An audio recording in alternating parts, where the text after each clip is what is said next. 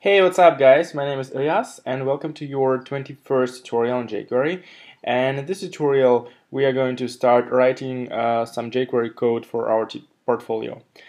Alright, but first I want to get rid of this empty space so that we have 4 pictures in a row, no, in a line. So, every unordered list has default padding left of 20 pixels, and we want to overwrite it to 0 pixels, and now it looks better. Yes, and the next thing I want to create a frame. I hope you already know what Lightbox is. So Lightbox is a simple plugin written in jQuery or JavaScript, which allows you to view pictures in a very good way. You just click on the thumbnail and the pictures appear slowly on the screen and the rest of the page gets dark. And this is something what we are going to create. And how the rest of the pictures gets dark, the most picture viewers just have an overlay which covers the whole page and makes it look dark. So let's create an overlay first. Just a div element, and I'll just create a div element and name it overlay. Then style the overlay.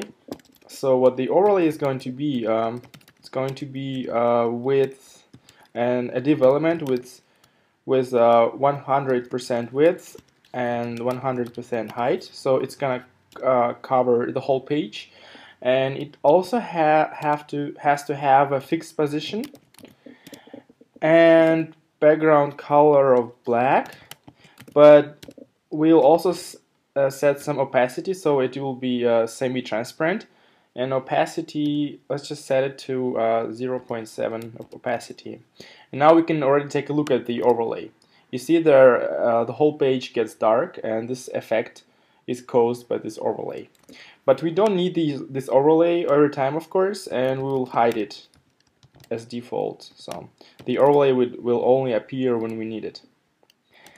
And the next step, we want to create a frame which will appear above the overlay, just in the center of the page, to display a picture. So let's create a frame. It doesn't matter where we create it, since it will have the position fixed. So you can just create a div element just underneath the overlay and call it frame. And inside of this frame I would create an image element, and it shouldn't have any source, and just create an empty image element. And then let's hide it. Let's say frame image, or we can actually hide the whole frame because we don't need it. The frame display none. And we need to center this frame, and I will also add background color of white. And so what I'm also going to do is I'm gonna center it. So first I have to add a width of, I'll just say 500 pixels, and the height of 400 pixels. And I have to center it. And how do I do that? I can use this margin left property and set it negative to the half of the width, minus 250 pixels.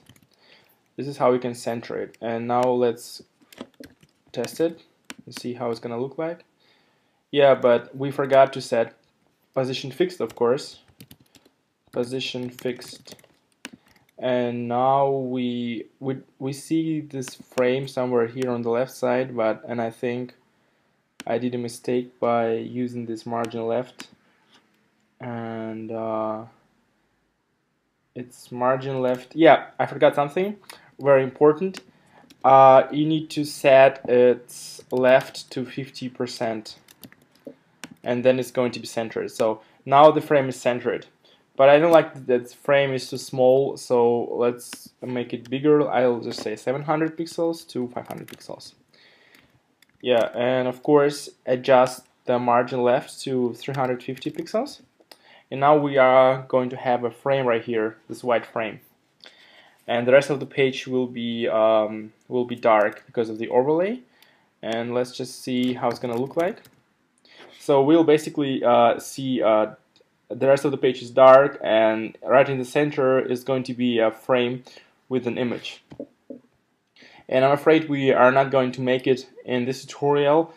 So in the next tutorial we are going to add this feature so that when we click on this on the thumbnail, the rest of the page gets dark through this overlay, and this frame will appear, and and we'll also have an image here which just displays the contents of the thumbnail image.